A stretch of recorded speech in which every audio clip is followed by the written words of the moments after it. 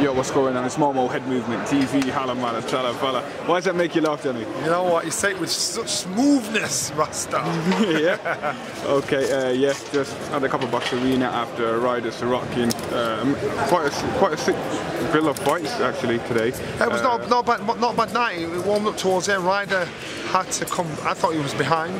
I thought SIROTKIN was awkward enough to make life awkward for him. When he ran out of gas, Ryder was tough enough to put him under pressure, keep him on the pressure, and he did the right thing.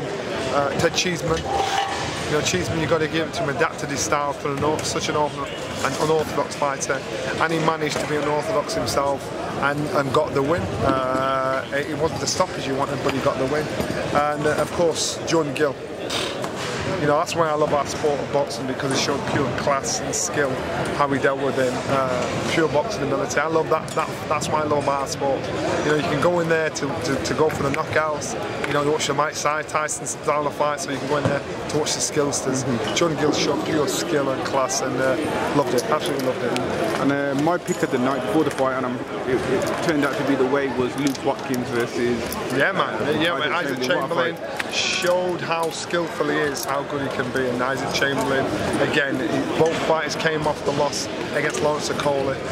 He just showed the level of both fights, and I think Isaac Chamberlain, it seems to have matured physically as well as emotionally to become a better fighter. Let Lawrence Okolie go and do his thing. These boys, now these boys work at domestic level, get yourselves back, establish yourself again, and then move on and rebuild. Today it was announced that Kell Brook will be back on December the 8th. December the 8th, yeah. Do you have any idea of what weight or an opponent? Or? I hope it's a super welter, but we don't know. We don't know, and I know he's training really hard out there, the future Ventura. So good. It's nice to hear. I know Kell's been chomping at the bit, and he's got a new fire in his belly. Yeah. Especially now, there's talk of a possible Amir interaction. Seeing us believing on that one, but I'm glad Kell's back in the ring for December 8th. Yeah, do you think that fighting at 154 could hinder his preparation for a Khan fight? If, obviously, wouldn't it be better that he gets used to the 147? I actually don't think it's going to happen. I really don't. I don't have faith in it. I don't have faith in it. There's been that many obstacles and that many requests from me. I don't think it's going to happen, man. So I don't really want to get that giddy about it. It'd be great if it did. And it'd be a good fight, but to me, I just think it's going to happen. It would happen a long time ago. And today, FURY-PULEV done a 12-round decision against Fury. Yeah. Fury is a cruiserweight.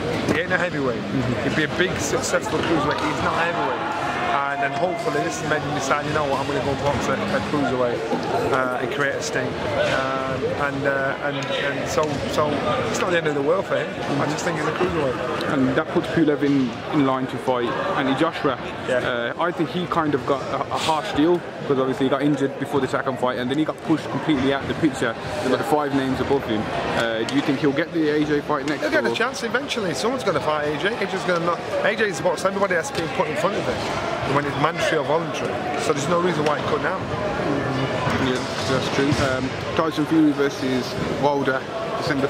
Quick prediction. I'll let you go. I know you've got. I'm going to Tyson. I'm going to go. Again, I'd like to go Tyson Fury. My problem is having faith in a guy that's working with him. I think Tyson Fury has the ability, has the skill, has the mindset. But do I believe that he can pull the win off? Yes, I do. Do I believe he can pull the win off with the guy that he's working with? That's where the problem is. I don't know him well enough, so I can't disrespect him. But I know Tyson Fury has the skill to do it. And you know what? Obviously, Peter Fury would have brought to the table. Yeah, of course. Peter Fury and all the boys with him, I'd say Tyson Fury every day of the week. That's no problem. I'll let you go now. Thank you very much. No problem. Johnny Nelson, Movement TV, Halamala, Chalamala. Thank you very much. Bang.